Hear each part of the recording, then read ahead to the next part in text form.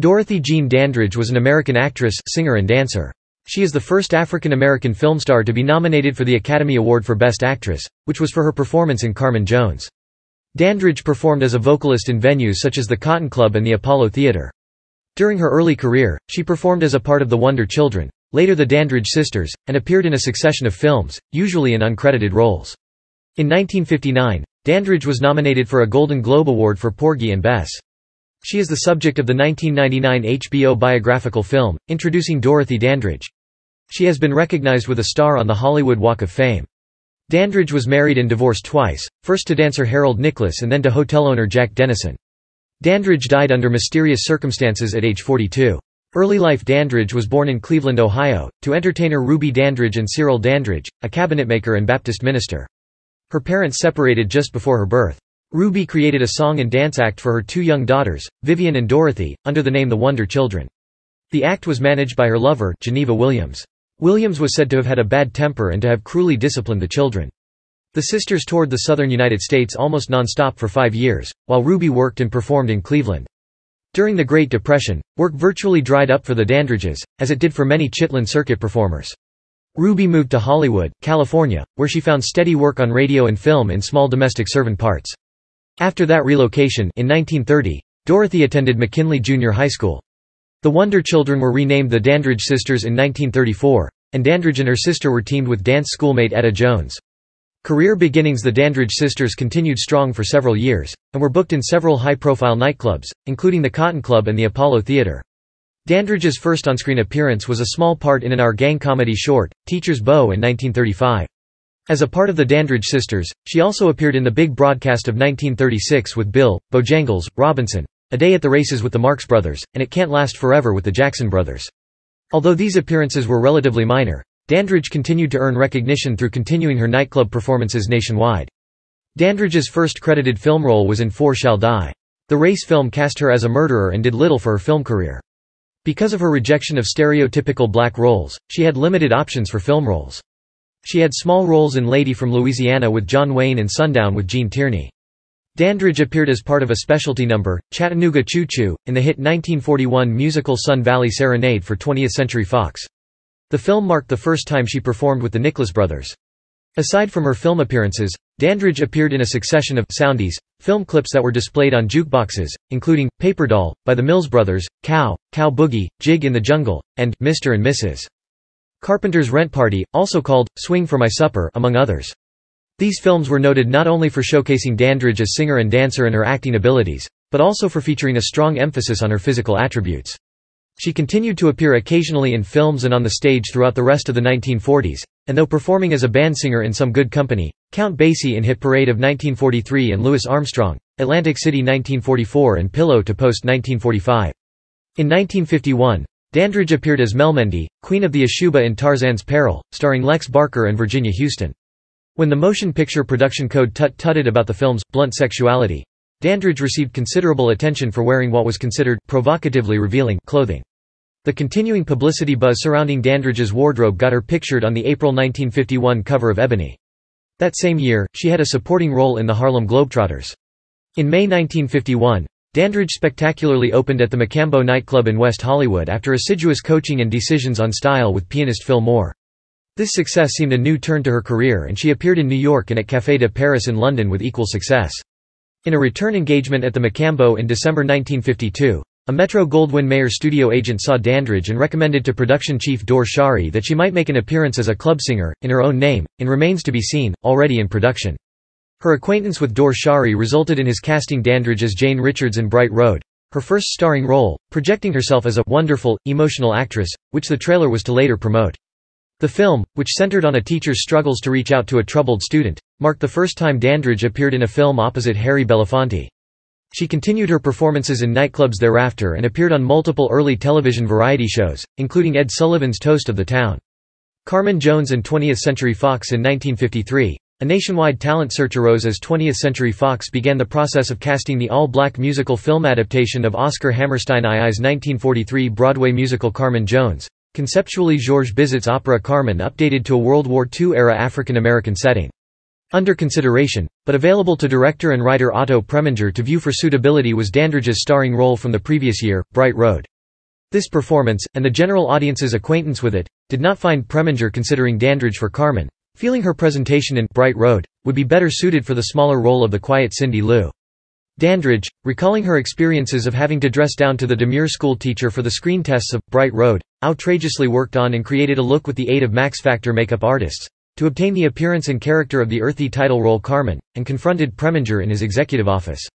With this meeting, and a subsequent viewing of her freer, looser appearances in the Soundies material, Preminger gave her the role. The remainder of the cast was completed with Harry Belafonte, Pearl Bailey, Brock Peters, Diane Carroll, Madame Sewell Tae-wan, Olga James, and Joe Adams. Despite Dandridge's recognition as a singer, the studio wanted an operatic voice, so Dandridge's voice was dubbed by operatic vocalist Marilyn Horne for the film. Carmen Jones opened to favorable reviews and strong box office returns on October 28, 1954, earning $70,000 during its first week and $50,000 during its second. Dandridge's performance as the seductive leading actress made her one of Hollywood's first African-American sex symbols and earned her positive reviews. On November 1, 1954, Dorothy Dandridge became the first black woman featured on the cover of Life. As Walter Winchell recalled, her performance was bewitching, and Variety said her performance maintains the right hedonistic note throughout. Carmen Jones became a worldwide success, eventually earning over $10 million at the box office and becoming one of the year's highest-earning films. Dandridge was nominated for an Academy Award for Best Actress, becoming the first African American nominated for a leading role. At the 27th Academy Awards held on March 30, 1955, Dandridge shared her Oscar nomination with Grace Kelly, Audrey Hepburn, Judy Garland, and Jane Wyman. Although Kelly won the award for her performance in The Country Girl, Dandridge became an overnight sensation. At the 1955 Oscar ceremony, Dandridge presented the Academy Award for film editing to On the Waterfront editor Gene Milford. On February 15, 1955, Dandridge signed a 3-movie deal with 20th Century Fox starting at $75,000 a film. Darrell F. Zanuck, the studio head, had personally suggested the studio sign Dandridge to a contract. Zanuck had big plans for her, hoping she would evolve into the first African-American screen icon. He purchased the film rights to The Blue Angel and intended to cast her as saloon singer Lola Lola in an all-black remake of the original 1930 film. She was also scheduled to star as Cigarette in a remake of Under Two Flags. Meanwhile, Dandridge agreed to play the role of Tuptim in a film version of The King and I and a sultry upstairs neighbor in The Lieutenant Wore Skirts. However, her former director and now lover Otto Preminger suggested she accept only leading roles. As an international star, Dorothy Dandridge rejected the 2 lesser roles and they were eventually given to Puerto Rican actress Rita Moreno. On April 11, 1955, Dandridge became the first black performer to open at the Empire Room inside New York's Waldorf Astoria Hotel. Her success as a headliner led to the hotel booking other black performers such as the Count Basie Orchestra with vocalist Joe Williams, Pearl Bailey, and Lena Horne. Hollywood Research, Inc. Trial in 1957. Dandridge sued Confidential for libel over its article that described a scandalous incident, fictitious as it turned out, that it claimed occurred in 1950.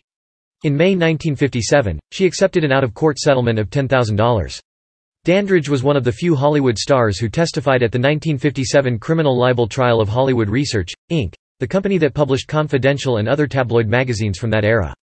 4 months after her out-of-court settlement for $10,000, she and actress Maureen O'Hara, the only other star who testified at the criminal trial, were photographed shaking hands outside the downtown Los Angeles courtroom where the highly publicized trial was held.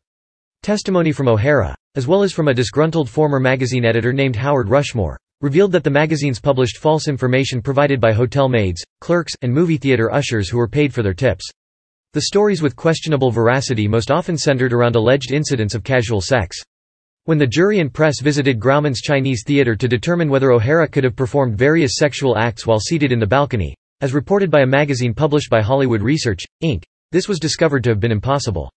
Dandridge had not testified during her civil lawsuit earlier in 1957, but in September she gave testimony in the criminal trial that further strengthened the prosecution's case. Alleged by Confidential to have fornicated with a white bandleader in the woods of Lake Tahoe in 1950, she testified that racial segregation had confined her to her hotel during her nightclub engagement in the Nevada resort city. When she was not in the hotel lounge rehearsing or performing her singing, according to her testimony, she was required to stay inside her room where she slept alone. Dandridge's testimony along with O'Hara's testimony proved beyond any doubt that Hollywood Research had committed libel at least twice. The judge ordered Hollywood Research to stop publishing questionable stories based on paid tips, and this curtailed invasive tabloid journalism until 1971, when Generoso Pope Jr. moved the National Enquirer, which he owned, from New York to Lantana, Florida. Later career in 1957, after a 3-year absence from film acting, Dandridge agreed to appear in the film version of Island in the Sun opposite an ensemble cast, including James Mason, Harry Belafonte, Joan Fontaine, Joan Collins, and Stephen Boyd. Dandridge portrayed a local Indian shop clerk who has an interracial love affair with a white man, played by John Justin. The film was controversial for its time period, and the script was revised numerous times to accommodate the Motion Picture Production Code requirements about interracial relationships. There occurred, however, an extremely intimate loving embrace between Dandridge and Justin that succeeded in not breaching the code. Despite the behind-the-scenes controversy, the film received favorable reviews and was one of the year's biggest successes. Dandridge next agreed to star opposite German actor Kurt Jürgens in the French-Italian production of Tamango. A reluctant Dandridge had agreed to appear in the film only after learning that it focused on a 19th-century slave revolt on a cargo ship traveling from Africa to Cuba. However, she nearly withdrew her involvement when the initial script called for her to swim in the nude and spend the majority of the film in a 2-piece bathing suit made of rags. When Dandridge threatened to leave the film, the script and her wardrobe was retooled to her liking. United States production code requirements did not apply to the Italian film production, and the passionate kiss between Jürgens and Dandridge's character was permitted in the shooting of Tamango. This gave Dandridge her first and only on-screen kiss with a white actor. Tamango was withheld from American release until late 1959. And received mixed reviews from critics and achieved only minor success. In MGM's The Decks Ran Red, Dandridge co-starred with James Mason, Broderick Crawford and Stuart Whitman as Mejia, a cook's wife aboard a large ocean liner where numerous deaths are arranged to take place. Despite being universally panned, the film generated a respectable audience due to the controversy surrounding Dandridge's wardrobe. During production, fellow actor Stuart Whitman said that he noted her strength as she was going through personal turmoil. In late 1958, Dandridge then accepted producer Samuel Goldwyn's offer to star in his forthcoming production of Porgy and Bess, which would become her first major Hollywood film in 5 years. Her acceptance of the role angered the black community, who felt the story's negative stereotyping of blacks was degrading. When the initial director, Reuben Mamoulian, was replaced with Otto Preminger, he informed Dandridge that her performance was not credible, and that she needed intensive coaching to handle such a role. Porgy and Bess had a long and costly production. All the sets and costumes were destroyed in a fire and had to be replaced, which amounted to a loss of almost $2 million. Continuous script rewrites and other problems prolonged the production and ultimately pushed the film over its original budget. When it was released in June 1959, it drew mixed reviews and failed financially. In 1959, Dandridge starred in a low-budget British thriller, Malaga, in which she played a European woman with an Italian name. The film, co-starring Trevor Howard and Edmund Purdom, plotted a jewel robbery in its aftermath.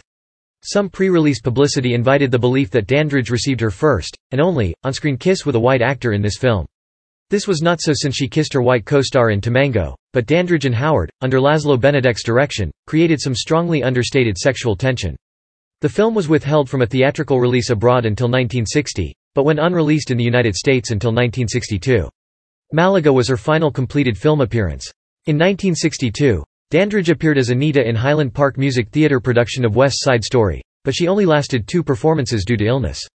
By 1963, Dandridge's popularity had dwindled and she was performing in nightclubs to pay off debts from numerous lawsuits. She filed for bankruptcy and went into seclusion before appearing as a lounge act in Las Vegas in 1964. In 1965, she attempted to revive her acting career.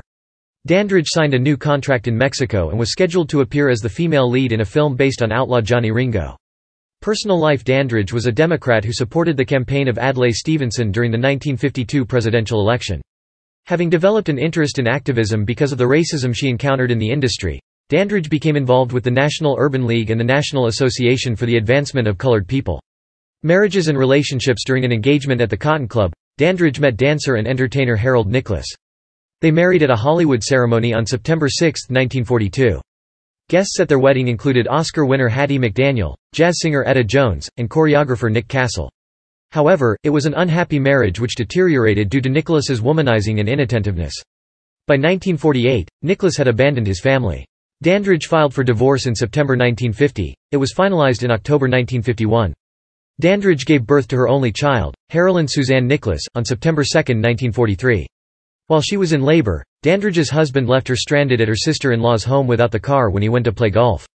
At first, Dandridge refused to go to the hospital without him. Harolyn's delayed birth required the use of forceps, which possibly resulted in the brain damage that left her requiring lifelong constant care. Dandridge blamed herself for her daughter's condition for not getting to the hospital sooner. Harolyn was unable to speak and couldn't recognize Dandridge as her mother. Dandridge was private about her daughter's condition. She didn't publicly speak about it until an appearance on The Mike Douglas Show in 1963. While filming Carmen Jones, she began an affair with director Otto Preminger that lasted 4 years, during which Preminger advised her on career matters, demanding she accept only starring roles. Dandridge later regretted following his advice. She became pregnant by him in 1955, but was forced to have an abortion by the studio. She ended the affair when she realized that Preminger had no plans to leave his wife to marry her. Their affair was depicted in the HBO Films biopic Introducing Dorothy Dandridge, in which Preminger was portrayed by Austrian actor Klaus Maria Brandauer. Dandridge married Jack Denison on June 22, 1959. They divorced in 1962 amid financial setbacks and allegations of domestic violence. Dandridge discovered that the people who were handling her finances had swindled her out of $150,000 and she owed $139,000 in back taxes. She was forced to sell her Hollywood home and place her daughter in a state mental institution, Camarillo State Hospital, in Camarillo, California. Dandridge moved into a small apartment on Fountain Avenue in West Hollywood, California. Death on September 8, 1965. Dandridge spoke by telephone with friend and former sister-in-law Geraldine, Jerry, Branton. Dandridge was scheduled to fly to New York the next day to prepare for her nightclub engagement at Basin Street East. Branton told biographers that during the long conversation, Dandridge veered from expressing hope for the future to singing Barbra Streisand's People in its entirety to making this cryptic remark moments before hanging up on her. "Whatever happens, I know you will understand." Several hours later, Dandridge was found naked and unresponsive in her apartment by her manager, Earl Mills. A Los Angeles Pathology Institute determined that the cause of death was an accidental overdose of the antidepressant imipramine, while the Los Angeles County Coroner's Office concluded that she died of a fat embolism resulting from a right foot fracture sustained 5 days previously. On September 12, 1965, a private funeral service was held at the Little Chapel of the Flowers. She was cremated and her ashes interred in the Freedom Mausoleum at Forest Lawn Memorial Park. Legacy. It was not until the 1980s, with the passing of the blaxploitation era, that such stars as Cicely Tyson, Jada Pinkett Smith, Halle Berry, Janet Jackson, Whitney Houston, Kimberly Elise, Loretta Devine, Tasha Smith, and Angela Bassett began to acknowledge Dandridge's contribution to the image of African Americans in American motion pictures. In 1995 movie To Wong Fu, Thanks for Everything. Julie Newmar, Wesley Snipes played Noxeema Jackson, a drag queen whose dream is to play Dorothy Dandridge in a movie about her life and work. In 1999, Halle Berry produced and starred in the HBO movie Introducing Dorothy Dandridge, for which she won the Primetime Emmy Award, Golden Globe Award, and Screen Actors Guild Award. When Berry won the Academy Award for Best Actress for her role in Monsters Ball, she dedicated the moment Dorothy Dandridge, Lena Horne, Diane Carroll. Both Dandridge and Berry were from Cleveland, Ohio, and were born in the same hospital. She was awarded a star on the Hollywood Walk of Fame in January 1984 and appears as the most prominent figure in a mural on an exterior wall of Hollywood High School. A statue of Dandridge designed by Catherine Hardwicke honors multi-ethnic leading ladies of the cinema, including Mae West, Dolores Del Rio, and Anna May Wong. Recording artist Janelle Monáe performs a song entitled, Dorothy Dandridge Eyes, on her 2013 album The Electric Lady, with Esperanza Spalding. In the 1969 movie The Lost Man, a character Dorothy Starr states that she named herself after Dandridge. In the February 2016 episode of Black-ish, Sink or Swim, Beyoncé is referred to as the Dorothy Dandridge of her time, citing the star power Dandridge wielded in her day. In 2020, Laura Harrier portrayed Camille Washington in the Netflix miniseries Hollywood, an up-and-coming actress during the Hollywood Golden Age in the post-World War II era. The character was largely inspired by and based on Dandridge.